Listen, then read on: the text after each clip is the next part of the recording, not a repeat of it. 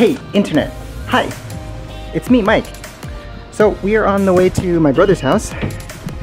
My brother Brian and his wife Shannon, they're having a baby. More specifically, they're having a boy. Hey, real quick, what's the name of that song that goes dun dun dun dun dun dun dun dun dun dun dun dun dun dun?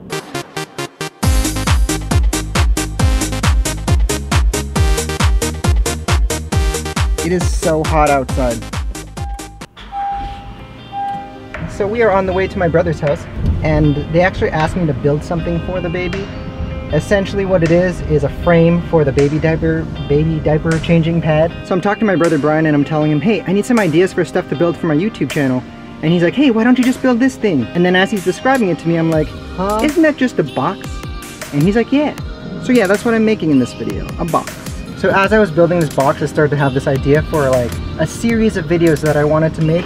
And the idea behind the series is that it kind of explores the different facets of what it means to be a maker. And this is something that I want to periodically build upon and release new episodes, starting with this one called The Gift of Making. Enjoy!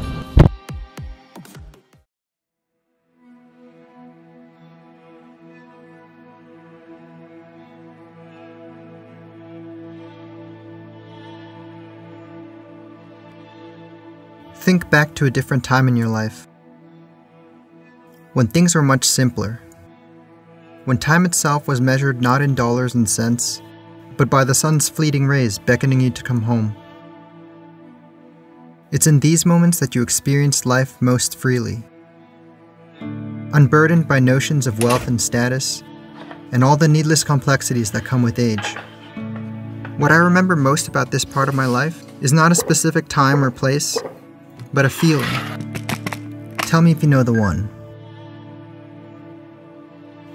Your hand races across the page as you're finally able to free your mind from the stresses of a busy day. On occasion it slides a bit too far, and you wince on the inside, feeling as though you've done something wrong. But who cares about staying inside the lines anyway? You press on. Excitement builds as your work begins to take shape. For this masterpiece is not meant to keep, but to be shared. You see, it's a gift. And in this moment is a feeling that is forever imprinted upon you. I don't know if there's a single word that captures all of the emotion you feel when you give someone you love something that you made. Something that you imagined and then made real. Something that you touched and toiled over, that you devoted your fullest attention to. Something that is part of you, that you now give to another.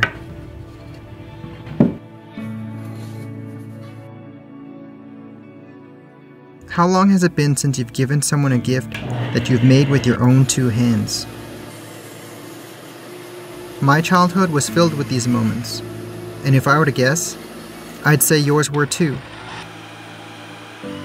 But then somewhere along the way, you're converted into the perfect consumer that society tells you to be. And over time, what was once a tradition of compassion and generosity becomes one of obligation and guilt. And I got this for you because my calendar reminded me to, and I didn't put that much thought into it, but societal norms tell me that this is the right thing to do. Oh, and happy birthday.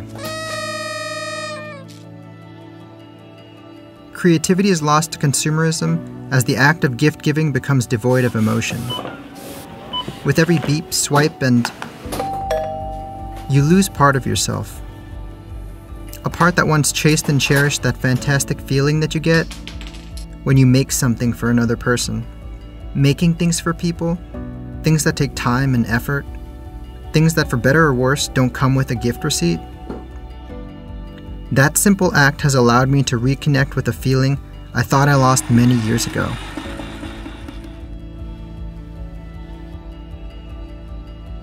And though you may be long removed from that time, the feeling is still there inside you, waiting to be rediscovered.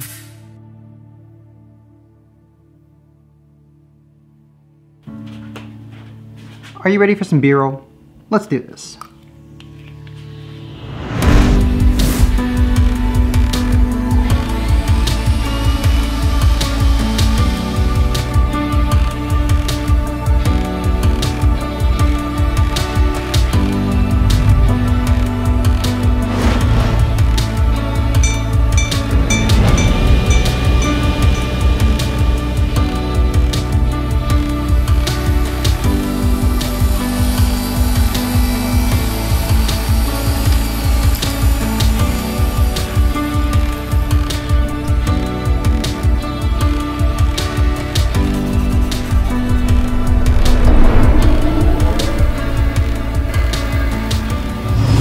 truth is, you were born a maker.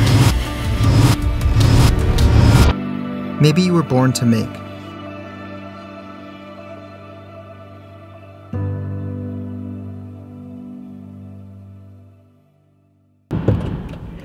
Hey, I just want to say thank you for watching this video. If you like what you saw, go ahead and hit that like button, leave me a comment down below, and maybe subscribe.